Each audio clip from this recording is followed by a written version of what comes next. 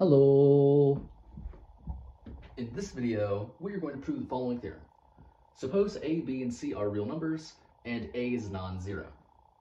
If A times B is equal to A times C, then B is equal to C.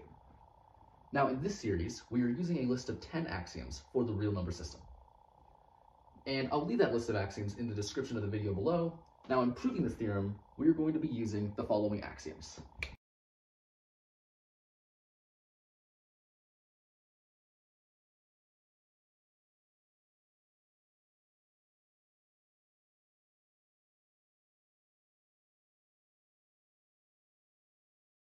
So axioms 1 and 2 are just the commutative and associative laws. Axiom 6 tells us that there exists a real number 1 distinct from 0, such that 1 times x is equal to x for all real numbers x. And axiom 7 tells us for every non-zero real number x, there exists a real number that we call the reciprocal of x, that satisfies the property that x times the reciprocal of x is equal to 1. Now, a thing to notice here is, by axiom 1, we have for every non-zero real number x, this real number, which we call the reciprocal of x, not only does it satisfy this equality, but it will also satisfy this equality, right? Just apply axiom 1.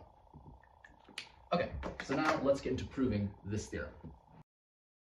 And to prove the theorem, we're trying to prove if AB is equal to AC, then B is equal to C. So let's suppose AB is equal to AC.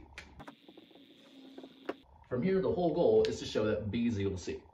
And we're going to show that B is equal to C through a chain of equalities.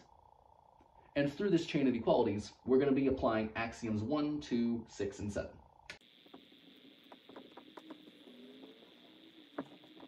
So first of all, by axiom 6, we have B is equal to 1 times B.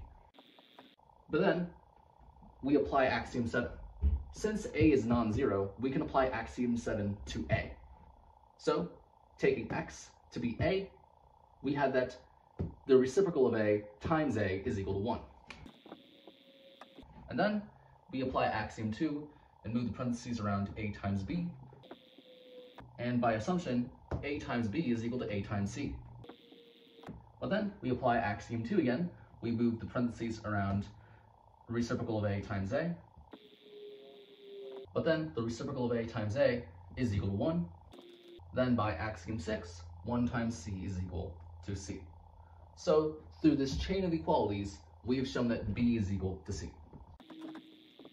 And so what we have shown here is, if AB is equal to AC, then B is equal to C. And that is exactly what we wanted to prove. So this completes the proof. Now, a similar argument will show if B times A is equal to C times A, then B is equal to C.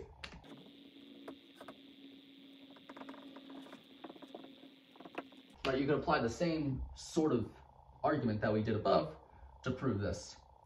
Alternatively, you could use the theorem that we just proved in order to prove this. Because if you suppose BA is equal to CA, then by axiom 1, we can flip these guys around. We have AB is equal to AC. But we have just proven if AB is equal to AC, then B is equal to C. So that implies B is equal to C, which is exactly what we want. So yeah, that's pretty much it for this video.